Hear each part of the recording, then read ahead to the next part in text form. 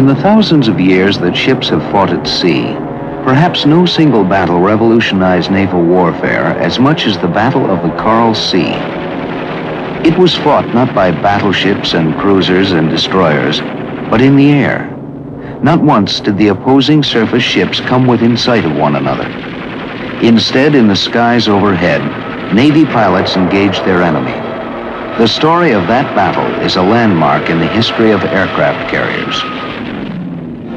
The men who have made history from the decks of aircraft carriers have always been inseparable from the flying machines they loved. Bringing their birds home to roost on the roof of their floating home required all the skill they could muster after the tension of combat. You come around and your approach pattern, that's your minimal speeds. You turn into the groove, and you just catch the eye of that signal officer, and you'd love him all the more. You saw his hands out, and he'd just bring you aboard.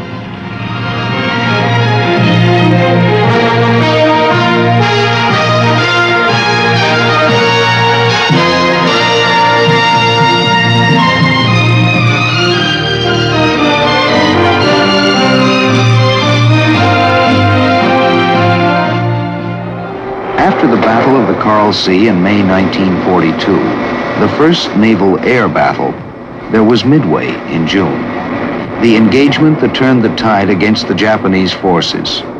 Midway, where aircraft carriers and the planes they launched proved again the strategic value of the Navy's ungainly floating airfields. To protect themselves, the carriers covered their sky with fighter combat air patrols. If the enemy should get through, the crossfire of anti-aircraft guns would take over.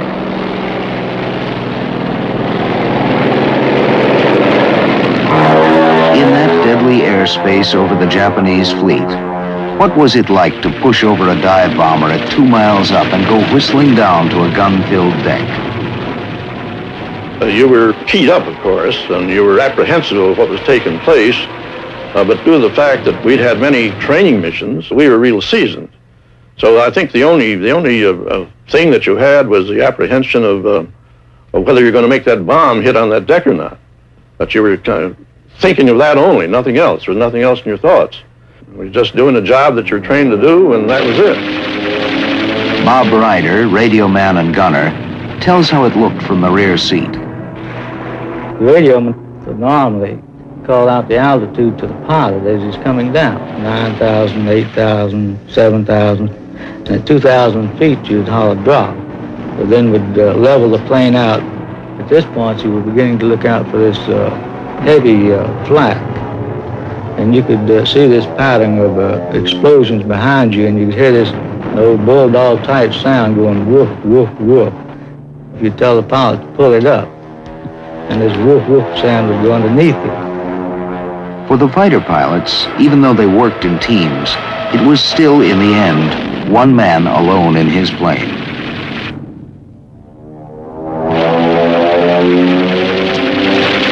What does it take to make a good fighter pilot? Gene Valencia, a top Navy ace who won 23 and lost none, sums it up.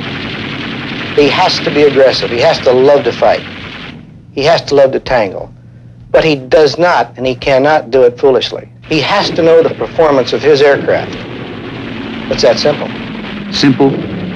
Another Navy pilot, Hamilton McWhorter, remembers that combat flying is not an occupation that accepts errors of judgment. You don't get a chance to make but one mistake. Usually that one mistake is the last one. Landing a plane on a carrier deck, a moving, rolling, pitching platform, also allows few mistakes. It was like putting a match alongside of a swimming pool. And then you thought to yourself, are we going to make it on that little thing? David McCampbell, the Navy's top World War II fighter ace. We've always had a man back on the platform with the landing signal officer, and his job to watch for hooks and wheels down when the plane is well back in the groove, long before time for him to land. To a carrier pilot, no two landings are alike. Lieutenant Skip Phelps explains how it is. It's always something different. The day is different, the sea is different, the wind's different. Now this is 2 years for me. Today it's as new as it was 2 years ago.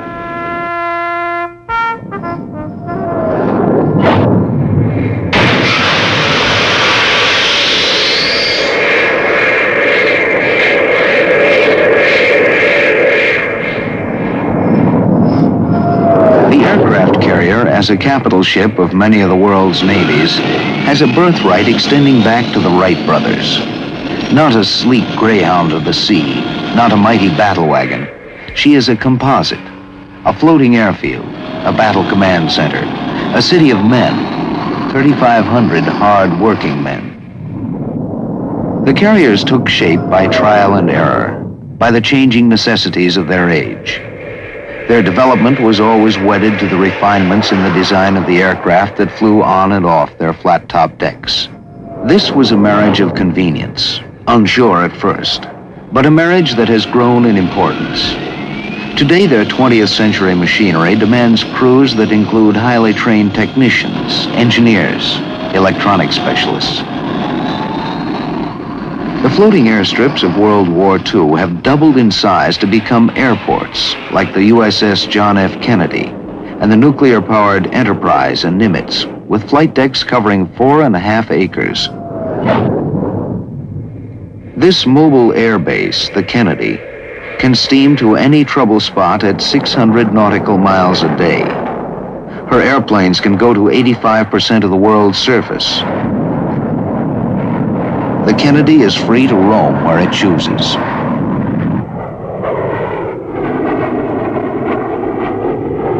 Over the years, American carriers have protected friends and stood off would-be enemies. In peace as in war, they have been the shield and the power of America in a world where no day goes by without threat and crisis.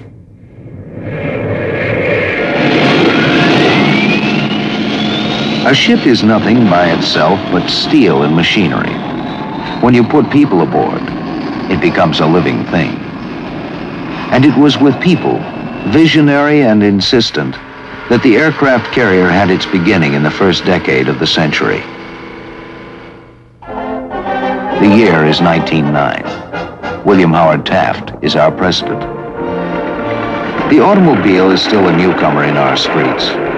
Hardly have we succeeded in propelling ourselves along the ground on 4 wheels with the gasoline engine, then the Wright brothers have used it to propel themselves through the air. Now, Orville Wright is demonstrating a later model at Fort Myer, Virginia. Navy Lieutenant George Sweet, attending as an observer, reports back, "The Navy must have that. It will be most important to us." With these words, he sets in motion forces that will change history.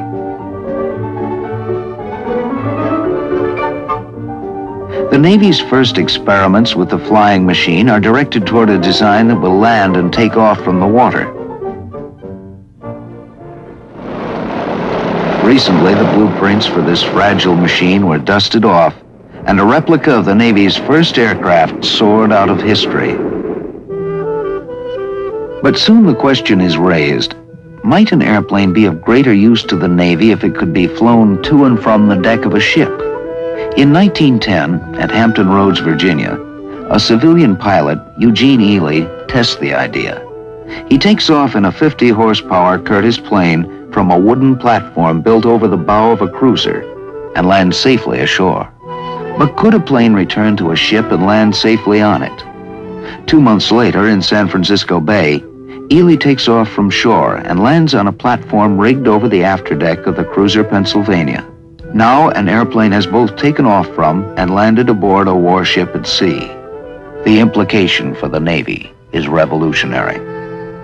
The Navy's first pilot, Lieutenant Theodore Ellison, is already learning to fly with Glenn Curtiss, a pioneer in aircraft design and construction. The first groups of Navy air pilots to win their wings contain men who will make naval aviation history, men who will lead carrier aviation through a world war. Early in the century, there's no question that Britannia rules the waves. But Germany's Kaiser Wilhelm decides to challenge England with a naval race. British sea dogs, old hands at naval warfare, but always ready for new ideas, build His Majesty's ship Furious, the world's first aircraft carrier. The U.S. Navy takes its own steps into the future by fitting 3 cruisers with catapults to launch planes. But as America enters World War I, the battleship continues to play the star role as the capital ship of the fleet. From shore bases on both sides of the Atlantic, Navy planes are the airborne eyes of the fleet, scouting for German submarines. Their brief missions are limited by the short range of the aircraft. Admiral William Sims, the commander of naval forces in Europe during World War I, tells a congressional committee, "The fast carrier is the ship of the future." This same vision of the importance of aircraft at sea has struck a young Japanese naval attaché in Washington, Isoroku Yamamoto. In his words, "The fiercest serpent can be overcome by a swarm of ants." Yamamoto, as a fleet admiral in World War II, will see the truth of this adage work triumphantly for him and disastrously against him. In the same year, Congress authorizes the conversion of the coal ship Jupiter to become a prototype aircraft carrier. In 1919, a flying boat with a far longer range is completed, the NC boat, N for Navy, C for Curtiss. Designed for mid-ocean sub-patrolling, the NC comes too late to help in World War I. It makes another kind of history. Leaving Rockaway, New York, the NC-4 reaches Lisbon, Portugal, stretching the range of aircraft to the width of the Atlantic. But this first crossing of the ocean by a Navy flying boat will become a footnote in aviation history when it is eclipsed by later landmark flights. In 1921, while the Jupiter is still being rebuilt, the Navy undertakes a series of aerial bombing tests using captured German ships as targets. Under the command of Brigadier General Billy Mitchell, Army aircraft sink the battleship Ostfriesland. Our newspapers spread the word. Airplanes have made surface navies obsolete. The Navy quietly reminds us that the Ostfriesland was merely a sitting duck, unable to make evasive movements and unprotected by either its own guns or fighter planes. In 1922, the conversion of the Jupiter is finished. She is commissioned as our first carrier, the USS Langley. At once, she's nicknamed the Covered Wagon.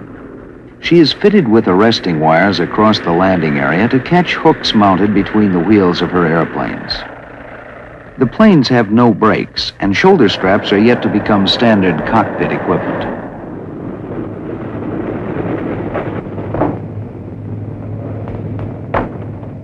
In these days, Navy pilots with tongue-in-cheek define a successful landing as one which the pilot can walk away from. But scores of future air admirals will be among the thousands who will win their wings on the Navy's first carrier. It will become a proud boast for graying eagles to say, "I flew off the Langley." That pilot in trouble, Lieutenant Gerald Bogan, will one day, as a rear admiral, command a carrier task group through an important battle in World War II. My tail hook, as it sometimes would happen, instead of engaging the arresting wire, rode one of these fore and aft wires, which caused the plane to slew to the left. There were several people, including Commodore Reeves, standing in the gallery near the 2 smokestacks on the port side, and I was afraid that my propeller would chew them up. So against all regulations, I gave her full throttle, and I did a very beautiful wing over the port side and into the drink. I was picked up by the plane guard. Retired Rear Admiral Leslie Garys was another Langley eaglet. The qualification consisted of 3 successful landings and takeoffs. And once you'd made 3 of them, you were a carrier pilot.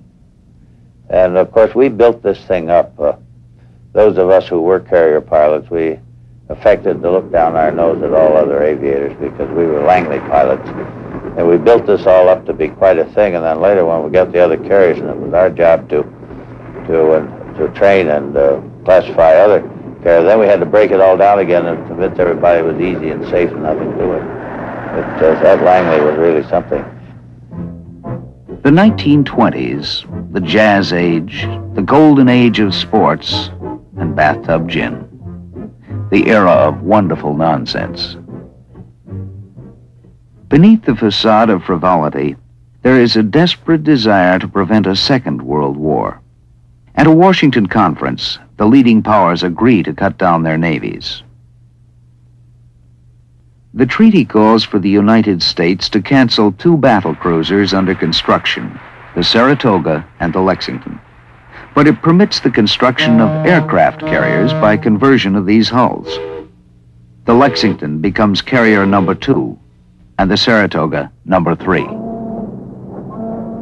One day they will play their roles on the Pacific stage, helping to stop an enemy from sweeping across the ocean.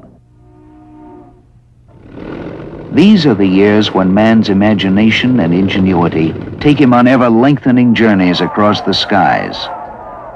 Charles Lindbergh crosses the Atlantic and later demonstrates his skill by flying from an aircraft carrier.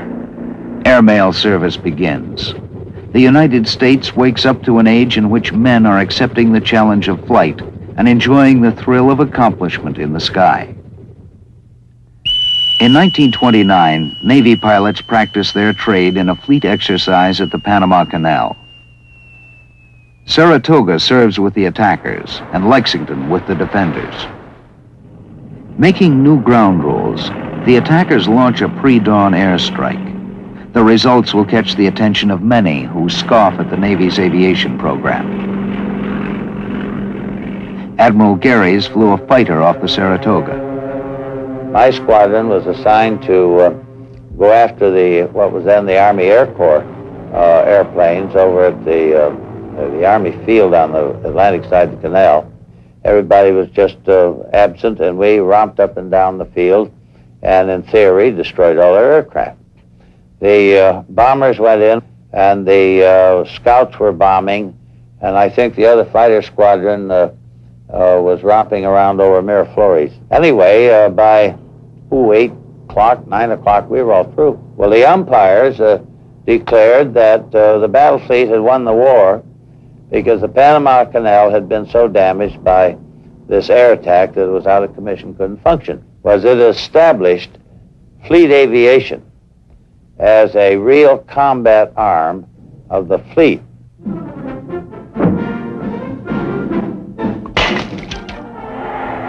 In the years that follow, we add 5 more broad-shouldered heavyweights to the carrier force: Enterprise, Hornet, Wasp, Yorktown, and Ranger. Proud names that reflect the heritage of the nation. Across the Pacific, a nation watches us and also builds carriers. As a Japanese air admiral will one day disclose, our principal teacher in respect to emphasizing aircraft carriers was the United States Navy. We were doing our utmost all the time to catch up with the United States.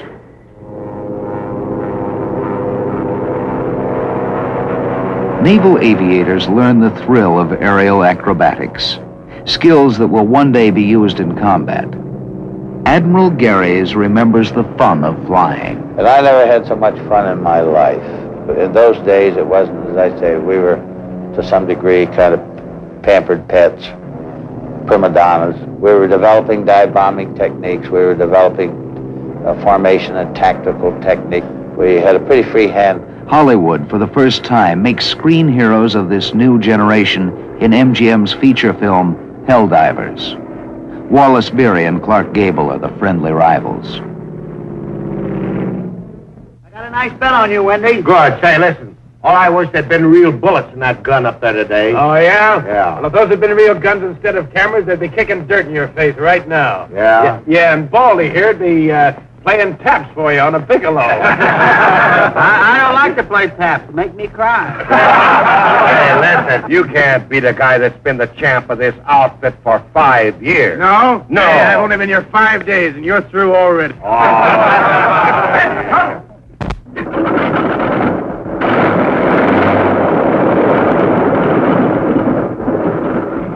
In 1938, in another exercise, Navy pilots are launched from their carrier at dawn. Arriving unopposed, their theoretical attack is a great success. By the rules of the game, an American island fortress has been destroyed. Once more, air power from the sea proves its worth. The island base, Pearl Harbor. This time we had the Saratoga and the Lexington, both in our side. And the idea was that we were going in and wreck the Navy Yard and attack and bomb and torpedo and sink any ships we could find there. In the meantime, the fighters would immobilize and pin down any Air Force fighters we found. 3 years later, the Japanese did it practically the same way.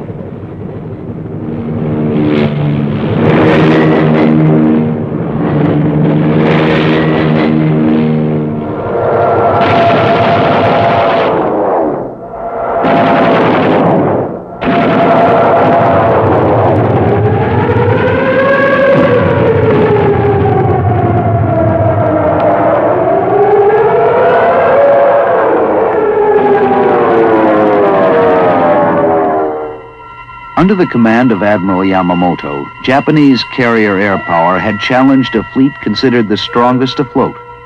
All our Pacific battle wagons are gone. The fiercest serpent had been overcome by a swarm of ants. What was left to stop Yamamoto from making the entire Pacific a Japanese lake? None of our 7 carriers are at Pearl Harbor on December 7th. Of the 3 assigned in the Pacific, Saratoga is at San Diego, her home port. Lexington and Enterprise are steaming at sea. From the Atlantic Fleet, the Hornet, Wasp, and Yorktown will join the Pacific forces in 1942. The 7th carrier, Ranger, will serve in the Atlantic and Mediterranean until 1944. Meanwhile, Japanese forces are seizing vast areas of the Pacific.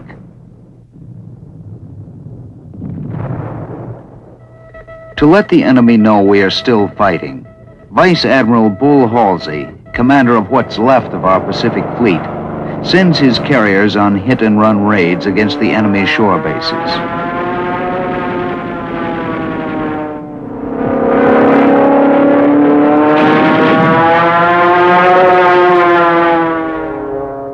The enemy's flyers meet our attackers with skilled airmanship. Our naval aviators in combat for the first time fight against heavy odds. The enemy pilots are more experienced.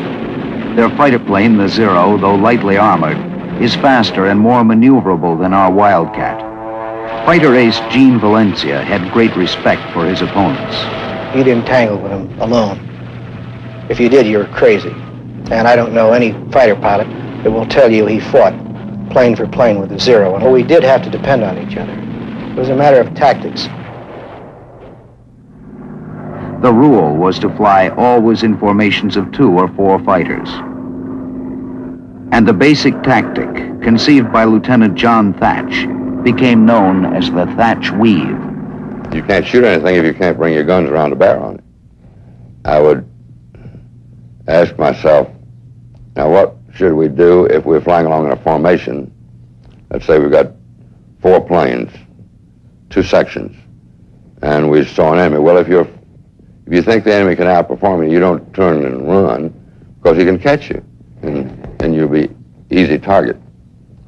You turn toward him. Try to keep turning toward him so he can't get on your tail.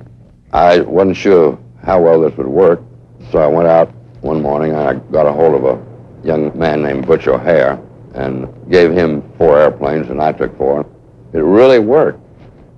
Edward O'Hare, one of the first aviator heroes of World War II, helped perfect the art of night fighting and scored feats like shooting down 5 enemy planes in a single engagement. One night, he didn't come back. Chicago's International Airport was given his name. Alexander Vrashew, a top Navy fighter ace himself, flew with O'Hare as his wingman. He had a way of presenting a problem not only in the air by example, but by quietly explaining it in a little more detail on the ground if needs be. But you got the message rather quickly and in a way that it stuck with you. Little things like maybe conserving fuel, looking over your shoulder at the right time, or at least before making a run or making an attack. And I can safely say that I saved my life a couple of times by remembering little rules like this. In April 1942, a daring strike is ready that will hit the enemy exactly where he lives and let him know he is vulnerable. A squadron of 16 Army B-25 bombers will attack Tokyo from an unlikely airbase for the Army Air Corps, the deck of the USS Hornet at sea. For land pilots to lift heavy Army bombers from a carrier took months of training. Navy Lieutenant Henry Miller, now Rear Admiral, showed them how. Light loads at the start, medium loads, and then a final heavy load, which was 2,000 pounds over the maximum designed weight of the aircraft. It was a rough day. The wind was blowing, the seas were pretty high. We had to slow down the Hornet because we had so much wind over the deck, and we were taking water over the bow. Jimmy Doolittle was the first one. He, of course, was a crack aviator, and there wasn't a flaw in his technique. And it took 1 hour to get the rest of the planes off. At precisely the time that the first plane was supposed to be over Tokyo, the Japanese radio went off the air. And then it came back on the air and was talking about the enemy planes over Japan. Cheer went up all over the ship because we knew they got in there and were dropping their bombs. It was a tremendous shot in the arm for the great American public. 3 weeks later, the Yorktown and Lexington, in a far corner of the Pacific north of Australia, steamed toward an enemy fleet. Facing them was the test for which the Navy had been training for 20 years. In the tradition of great battles at sea, Trafalgar, the Monitor and Merrimack at Hampton Roads, Jutland, the planes of the Saratoga and Lexington would meet their rendezvous with destiny over the Coral Sea. For the first time in history, a naval battle would be fought only in the sky.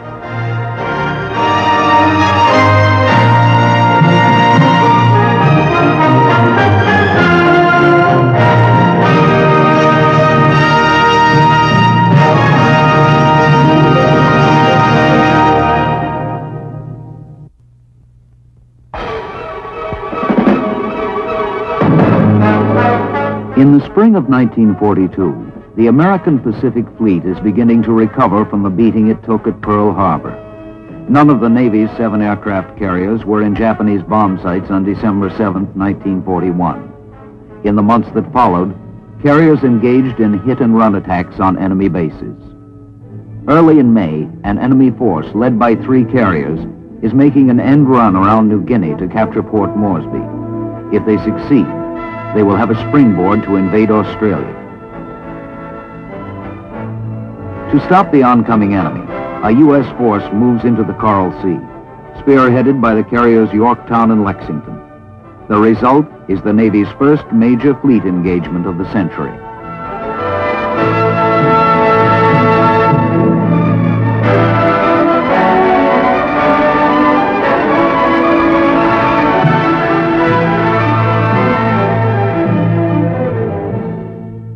For naval historians, this is a first. The first sea battle in history in which the opposing surface forces never come within sight of one another.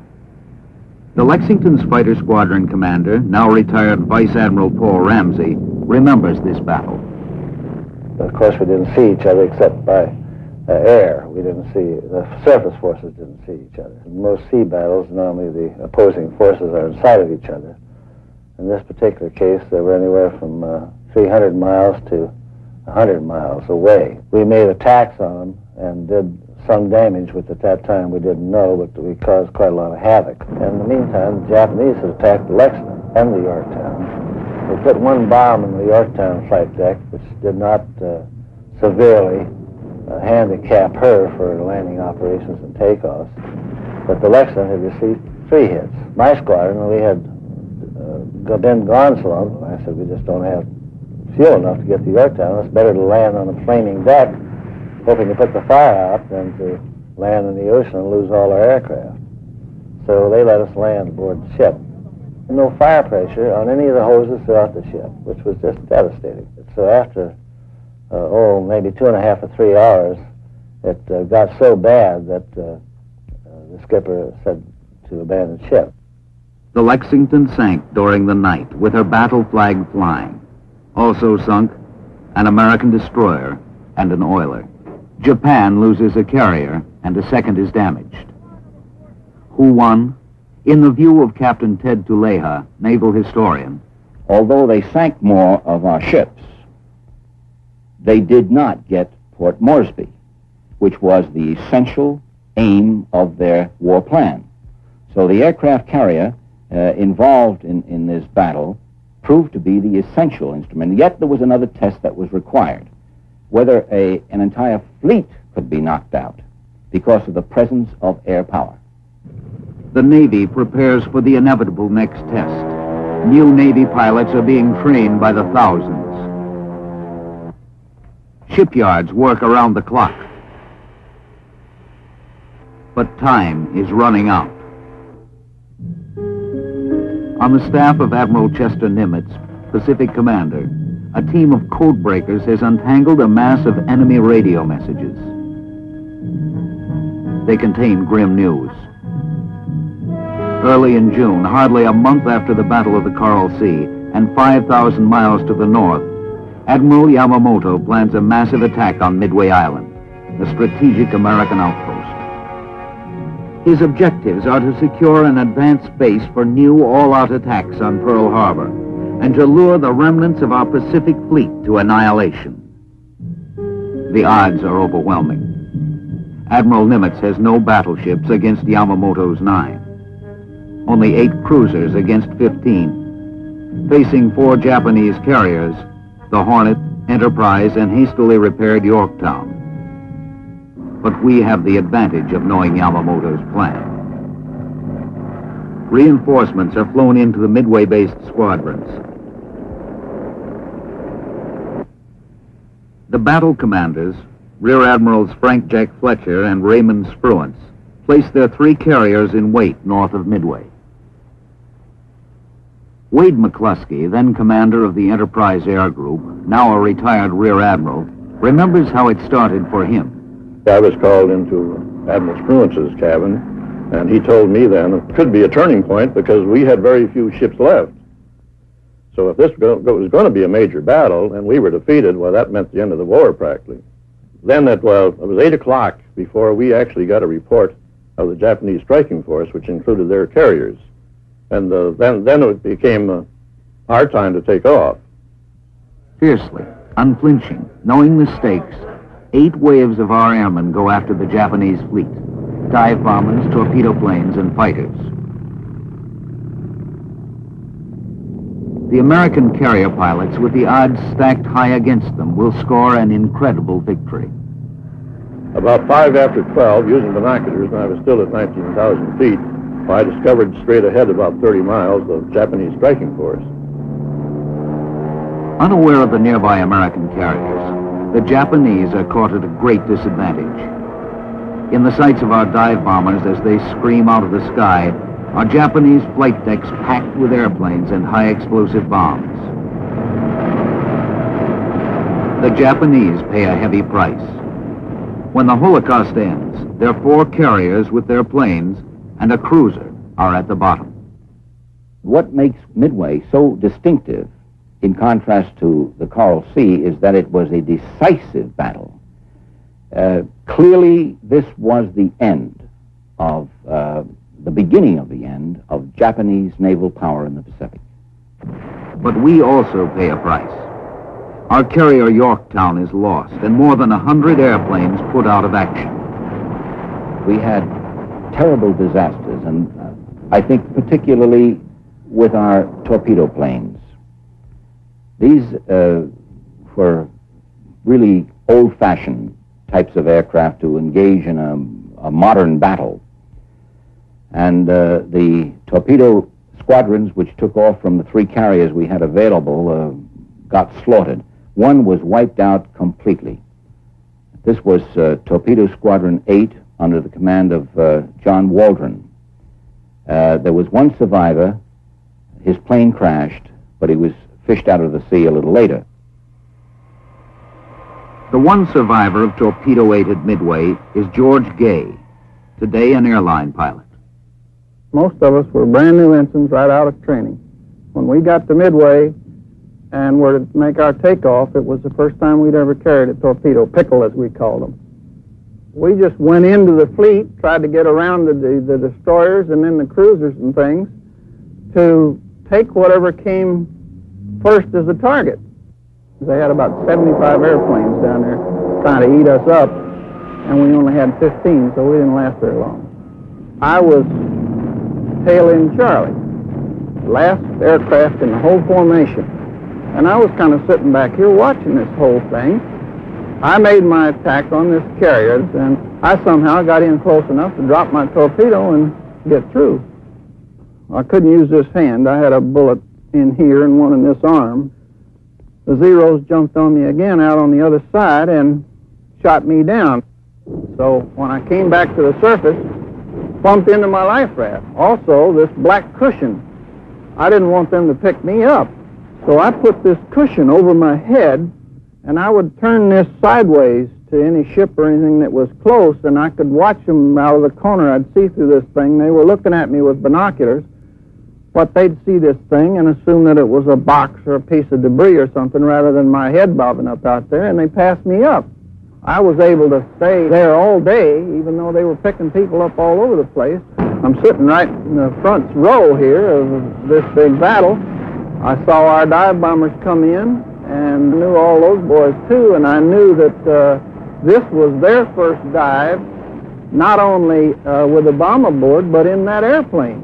So I was just cheering like a football game. The PBY came by, landed on the water, and picked me up in this PBY. Took me into Midway. I lost about 24 pounds during that time. When I got down to Pearl Harbor and the Admiral came in, Admiral Nimitz, he said he wanted to know about it. A fisheye view and a front row seat to the biggest naval battle in history. Well, I'm kind of proud of that. I don't want to go through it again just to lose 24 pounds, but it was something to remember. A grateful nation comes to idolize these flyers who can leave their mobile airstrip with no assurance it will be afloat to come home to. In all their jokes, they laugh off the mortal danger of their trade. One pilot, amid the chaos of an aerial dogfight, radios to his squadron, "Buy war bonds. Somebody's got to pay for all these fireworks." Another, overwhelmed by Zeros, radios his ship, "I've got 4 already and 30 more cornered." The deck crews scoffingly call the flyers Airedales, but worship them. The flyers make no secret of their own respect for the deck crews. I trusted the man that put that aircraft under me, and I think that's a supreme compliment you can pay somebody. The enlisted man, whether he's the man in your squadron or whether he's a shipboard deck handler, the man that unhooks your tail hook, the man that catapults you, or the man that moves you between planes. Gene Valencia. My plane captain was 19 years old, 18 years old, Sammy Belt from the Essex. And I just have to ask him, is the plane ready to fly? One subject is strictly taboo. In the wardroom, after a mission, as they count empty chairs, their only comment is bleeding silence.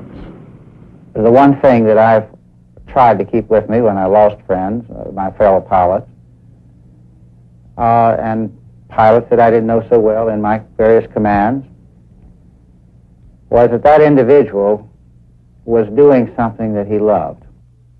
By mid-1942, a little brother of the attack carrier begins to come off the ways in increasing numbers.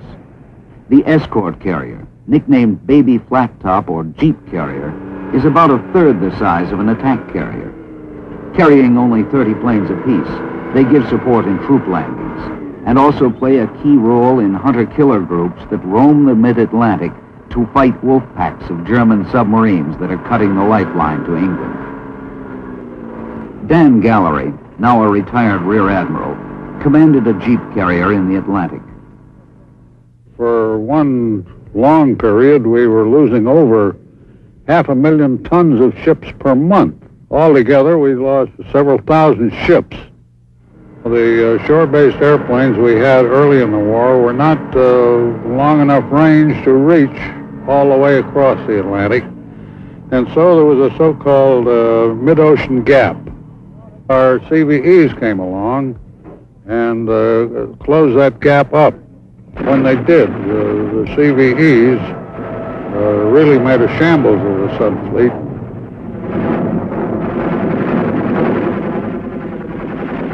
In this bizarre war between birds and fish, the Jeep carrier Guadalcanal manages to capture a whole live submarine.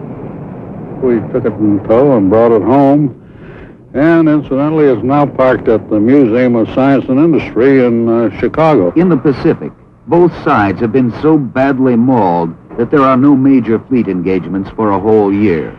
We use the pause to bring out a new generation of carrier planes. The Wildcat fighter gives way to the Hellcat and Corsair. Swifter, more agile, they fly higher and have better guns. The dive-bombing Dauntless is succeeded by the Helldiver.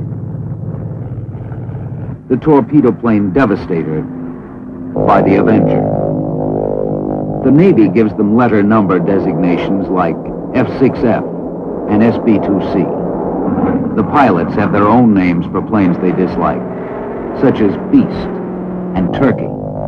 But the Hellcat wins a famous tribute from Gene Valencia. Well, I was so happy with the plane, when I got back aboard the Yorktown, I said if the F6F could cook, I'd marry it. We were awfully proud of it. It was a rugged plane. It maybe wasn't quite as maneuverable as the Zero, but it could stay with it. And it was tough. The new Essex-class carriers, which had been on the drawing board before the war, start reaching Hawaii in May 1943. The Ford Island Tower greets one. You look good out there, honey. The new ships become the heart of a fast carrier force, screened and protected by battleships, cruisers, and destroyers carrying thickets of anti-aircraft guns. The task force is organized in groups of 3 or 4 carriers, each of which can operate independently. At times, this awesome force will include as many as 17 attack carriers, stretching 50 miles across the sea, capable of putting more than 1,000 planes into a single strike. No fleet in history has ever packed such a punch. A vast service squadron following in its wake serves as gas station, grocer, arsenal, and machine shop, enabling the carrier force to stay at sea months at a time. The enemy, often under simultaneous attack at widespread points, becomes convinced there must be 2 such forces. We encourage their confusion by giving the force 2 alternating numbers. It's called Task Force 38 when assigned to the 3rd Fleet, and Task Force 58 when it is with the 5th Fleet. It is alternately led by Admiral John McCain and Mark Mitcher, who is to be remembered as one of the Navy's greatest admirals. Retired Admiral Arleigh Burke was Mitcher's chief of staff. And he knew his aviation. He'd been in aviation all of his life. He knew when an air group was getting tired. He talked to a lot of pilots every time they came back from a flight. One of the best naval officers I've ever known.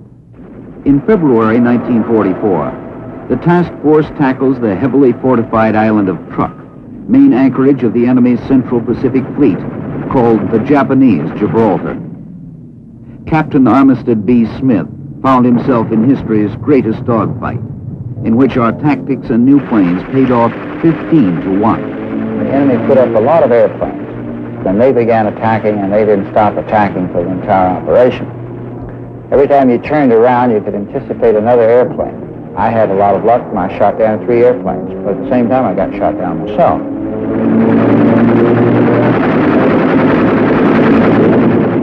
At Truk, as in other Pacific battles, submarines aid in picking up downed aviators. Retired Rear Admiral Richard O'Kane skippered the Tang. About noon on the first day, we received the first report. By the time the Tang finished the job, it was on course for Pearl Harbor with 22 very happy downed pilots on its passenger list. As far as I know, and I've inquired, every lad that came down alive was rescued. There were no prisoners taken. Moving closer to the Japanese homeland, the task force hit Saipan in the Marianas Islands. It leads to one of the great Navy legends, an overwhelming air victory that a flyer nicknames the Marianas Turkey Shoot.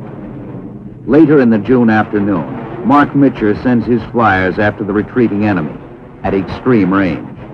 Alexander Brashew was one of those flyers.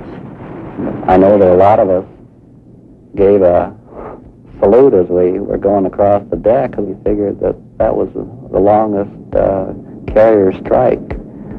It just didn't seem too probable that some of us may get back. But we went into it with that realization, and before you know it, the 2 hours passed, and we hit them somewhere around 6:30, just before sunset. Mission accomplished. But night has fallen.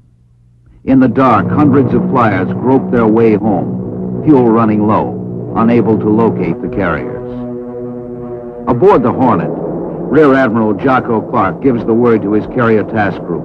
Lights on. The task force takes a calculated risk that no enemy forces are within striking distance. Admiral Mitcher passes the order. Across the whole task force, running lights and searchlights pierce the black night to guide the pilots in. We knew that there were land-based aircraft that could come down from Iwo Jima, from that area, and there might be some Japanese carrier aircraft too. But the admiral said just as soon as we got into the wind, we turned on the lights. Alexander Brashew was returning from that mission. I just couldn't believe that anyone would turn on the lights. It was against, like you say, all doctrine. It was against all experience. It wasn't until they said land at nearest base, and then the signal getting stronger, that I was able to visualize that it was, in reality, that very point, that the lights were turned up for us. As we move to liberate the Philippines, the Jeep carriers have their finest hour in the battle for Leyte Gulf. Never intended for a major fleet engagement, a division of these midgets suddenly find themselves facing the big guns of an enemy battleship force. David was face to face with Goliath. Retired Vice Admiral J.P. Whitney was a Jeep skipper then. He remembers sighting the Japanese battle wagons coming toward him.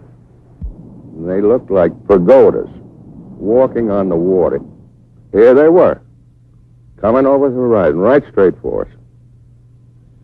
Well, there wasn't anything to do but to turn around and start running.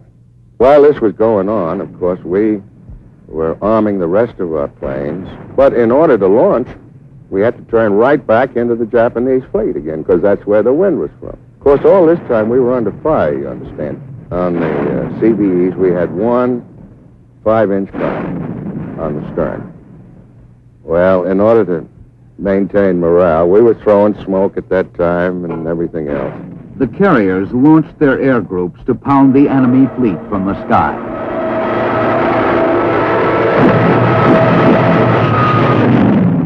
In the late morning, after we'd been under fire for over 2 hours, the Japanese admiral turned around and headed back I read somewhere that he thought that he was running into the heavy carrier groups. And here we were, just little CBEs. The last spring of the war finds us on Okinawa, doorstep of Japan. In desperation, the enemy launches mass suicide attacks called kamikaze or divine wind for a storm that saved Japan from an invasion fleet in times past. In all, Japan sends more than 2,500 planes out, laden with high explosives, to hurl themselves down on the decks of the fast carrier force. Most are brought down before reaching their targets. Some fulfill the goal of the divine wind. But the task force continues to operate throughout the Pacific and becomes known as the fleet that came to stay. Not one Essex-class carrier is ever sunk, and the Franklin, after bomb hits, explosions, and fires that kill and wound a third of her crew, makes history by sailing 13,000 miles home to New York, the most heavily damaged Navy ship ever to make port under her own power.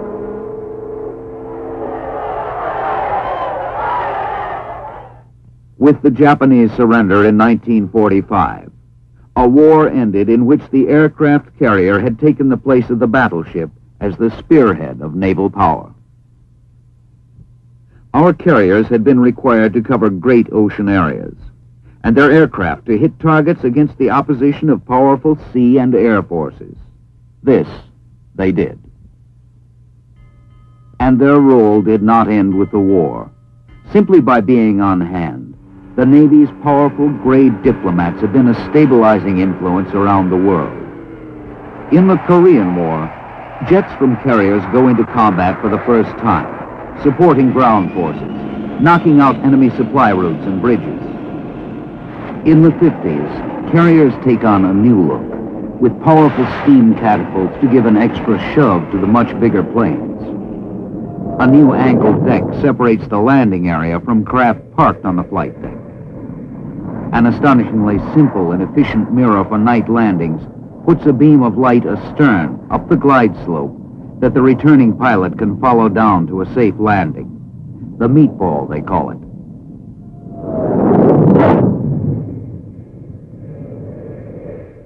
In the missile crisis of 1962, carriers helped blockade Cuba until the Russians take their nuclear rockets home.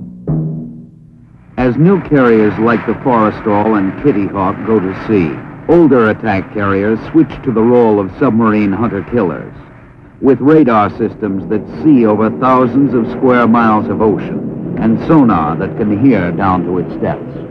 In Vietnam, a new enterprise, 8th ship with that name, and the largest ship ever built, joins Task Force 77. On its nuclear-powered engines, this marvel can cruise 20 times around the world without refueling.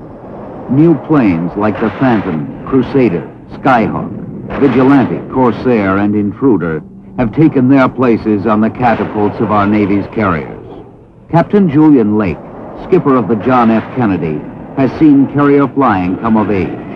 The type of flying that we do has become highly precision. We're doing things now that they never dreamed of doing back in the early days.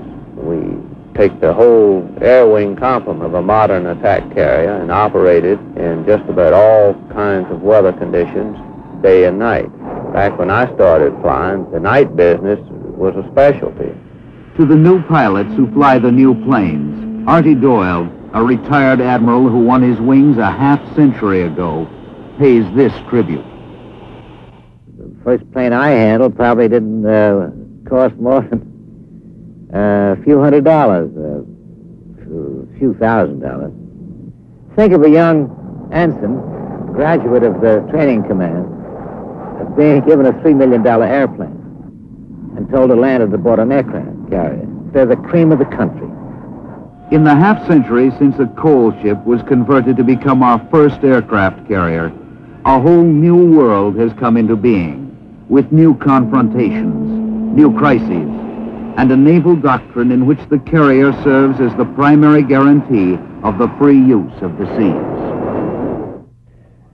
I think that the best word for the attack carrier, or for the aircraft carrier itself, is versatility. It has run the gamut from being a tool to support amphibious operations to showing the flag. At one time, not so much anymore, it was a very important part of our nuclear deterrent force, but it could immediately shift from that purpose over to a limited war purpose. As you well know, in Lebanon this was demonstrated. In every engagement or confrontation that we have had, virtually every one, the attack carrier has had a vital role to play. And I see no lessening of that role for many, many years to come. More than ever, the tribute that World War II correspondent Ernie Pyle paid the aircraft carrier still holds true. A carrier is top-heavy and lopsided. It has the lines of a cow. It doesn't cut through the water like a cruiser, knifing romantically along. It just plows. Yet a carrier is a ferocious thing, and out of its heritage of action has grown its nobility.